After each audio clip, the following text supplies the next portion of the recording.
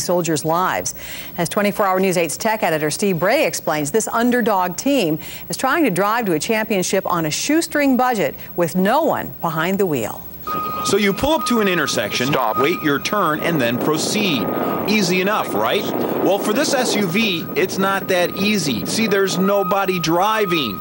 This car has to handle it even if another car goes out of turn. These cameras will see it in the way and it will stop and still give him the right of way. So we are defensive drivers, or driverless drivers, so to speak. Mechanical engineers Rick Bletzis and Mahesh Shangalva lead the team of weekend warriors from Kokomo behind this robotic SUV. Well, Apple Computer did, HP did, and who knows what this will end up in, but a garage is a good place to start. Yes, they built it in Bletzis's garage. So now we are down to 36 teams from across the whole world, and we are going head-to-head with technology titans like MIT, Stanford, Caltech, Cornell, and we're holding on. The DARPA Urban Challenge, sponsored by the U.S. Defense Department, began with 200 teams with proposals on how to make a vehicle drive through a course of white lines, turnarounds, and much more. Not through remote control. There is no communication between the team and the vehicle. Officials from DARPA whittled the field down to 56, then visited each team for a demonstration. This video is from that visit.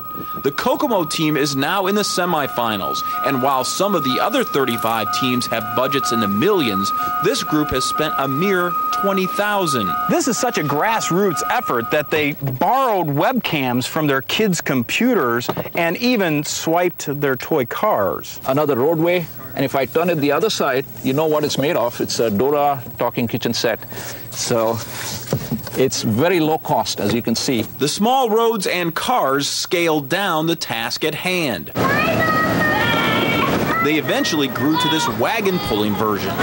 Once their software was perfected, they applied it to the SUV. This is a very complex problem. And the way to do it, especially with the budget we have, we're forced to find more innovative ways to solve the problem. So while their competitors have racks of computers and lasers, the team from Kokomo uses a single desktop PC and include $50 webcams. These are the eyes of the car. What happens is they bring information to the computer of what is seen. The computer then sends commands to levers that push the gas, apply the brake, shift gears, and even turn the wheel. The camera will see the road ahead. If there are lane markings, it will use those to find the center line through the software. They'll compete in California in late October for a grand prize of $2 million. Chances of winning? Yeah. I would say, realistically speaking, low. But they have hope, and Bletzis says the desire to not get his car back. If we do well, this is going to the Smithsonian. Steve Bray, 24-hour News 8. Oh, good for them. Well, Congress has mandated that 1/3 of military combat vehicles be unmanned by the year 2015. Now, this challenge has been set up to get there. While the team has some sponsors, including Delphi in Kokomo, where they work, they are still in the hunt for more. If you're interested in learning more about the team and this challenge, we've put some extra content at wishtv.com. Got to give those guys credit. Pretty inventive. And with no one at the wheel, it moves better than some of what we'll see at rush hour tomorrow. Yes, but we're hoping for dry roads. And really, yes, only a slim chance that there will be a little rain around left tomorrow morning. As things are starting to wind down, no weather watchers